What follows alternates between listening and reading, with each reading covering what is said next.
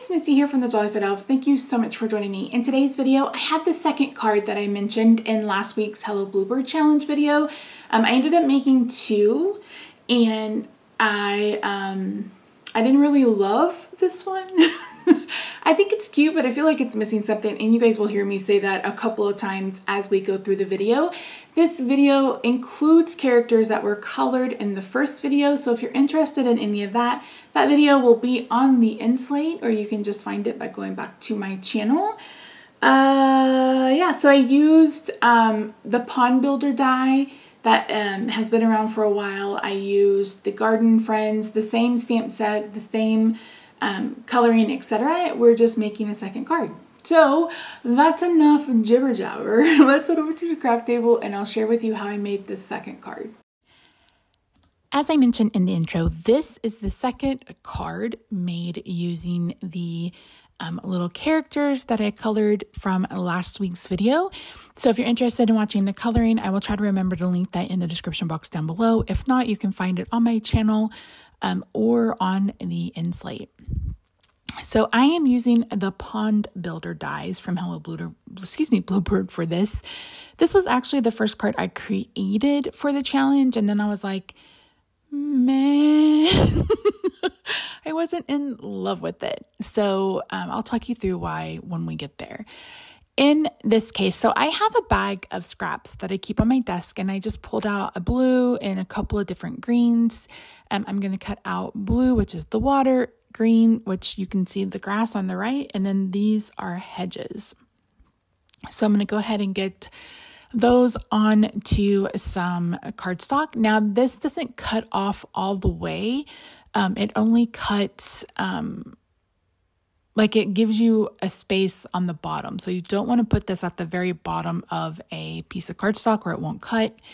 And then as for the pond itself, the water, I kind of lined it up with that piece of paper. That is a piece of paper that measures 4 by 5 1/4. So I am bringing in some distressed oxides. I have tumbled glass that I'm going to use for the water. I think pine needles and peel paint. I don't know, you guys. I don't know. So as you can see there, I was cutting them away. And then I am going, like I said, I'm going to go ahead and do some ink blending, and I'm just doing it here on the actual paper. So I also brought in Mermaid Lagoon. So I'm going to use tumbled glass for the clouds, Mermaid Lagoon for the paper. And then again, I think this is pilled paint. I want to say this is pilled paint. I missed the lid.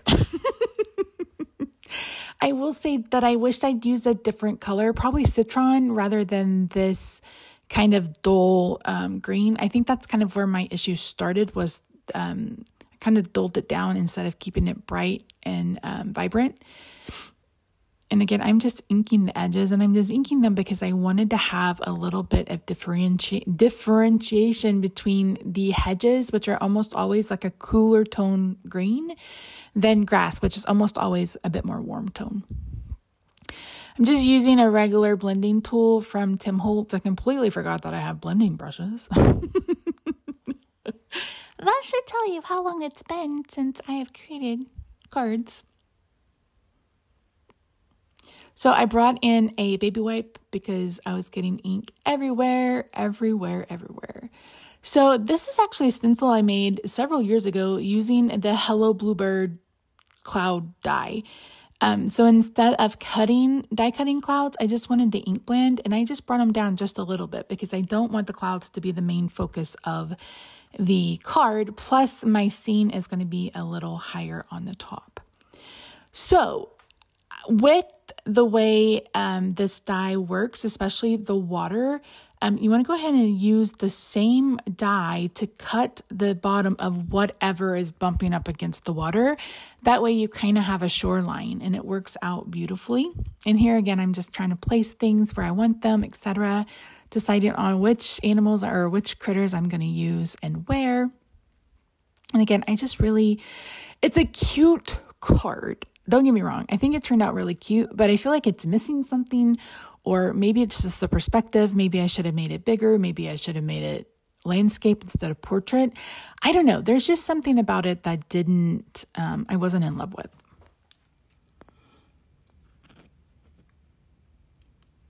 I am in love with that butterfly. So I started with yellow, then moved to orange, and then moved to pink. And I think it turned out so stinking pretty. And again, you can watch me color in the other video. So this was just a lot of laying stuff here and there, trying to decide where I wanted things to go, etc. And that's really how it goes with all of the scene building that I do.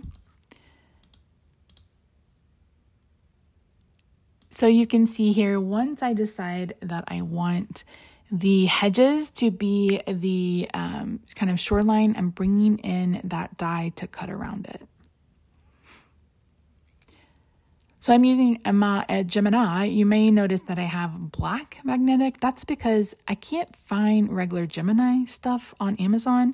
So I've just been buying a no-name brand and they work. So if you're looking on Amazon and you're having a hard time finding it, that's kind of what I did. So now it's all about getting it placed where I want it, etc. And you can see there how it just fits together perfectly and gives you a shoreline. And again, this kind of die will work on a landscape card as well. This actually released, I want to say this is one of their second or third releases, and it released with a little boy who was fishing. Totally cute. And I debated getting it, but I ended up not getting it. You guys know me, that's not really my style, but it's really, really cute. If you just go to go to Google or Pinterest and search Hello Bluebird Pond Builder die, you will find a ton, and they're all really, really cute. So like I said, I didn't like how grungy it looked. So I went ahead and brought in the same color I had used on the hedges to ink up the other side of the grass. And then I'm going to get that adhered with some tape runner, and we are going to move on. So once I get it adhered with tape runner, I'm going to go ahead and cut off the sides and the edges just using some scissors. And then I struggled with what color I wanted it on the background. And I knew I wanted something that would help make it pop. So I considered blue and yellow, and I just didn't like the way they fit. And then I was like, well, maybe black. So I bought in a piece of black, and I was like, no, I don't really like that either. And then here I am just kind of deciding where everything is going to go. I didn't glue the grass down all the way. That way I would have a spot to put my little frog. I do wish this came with like lily pads or something. I think that would have been fun. And maybe there's lily pads in one of my stamps and I just don't know where. So that's kind of the general layout. And like I said, I thought maybe black, and black made it pop, but I didn't want something so stark. So I looked through my little bag of remnants, and I found this piece of navy. So I'm going to go ahead and cut out that piece of navy. That piece of navy measures 4 1/8 by 5 3/8. And I have a white card base that measures 4 1/4 by 11. I've scored it at 5.5. And I just adhered that with some tape runner. So now I'm going to adhere my little pieces. I'm using glue dots on the little snail, and the snail is going to go in the grass. And then I just used tape runner and a couple of glue dots for the frog. And I'm going to pop up the rest of them using some just little dimensionals. And I'm going to pull those off the back. Once I get these adhered, I decide that I want a sentiment. Which I wish I would have decided on earlier in the card, but I just felt like something was missing. You guys have to let me know in the description box, or excuse me, in the comments, what should I have added? I don't know. Like I just wasn't happy with it. I didn't love it. That's why I went ahead and added a sentiment. And here I'm like, am I going to emboss a sentiment? And I was like, I really don't feel in the mood to heat emboss.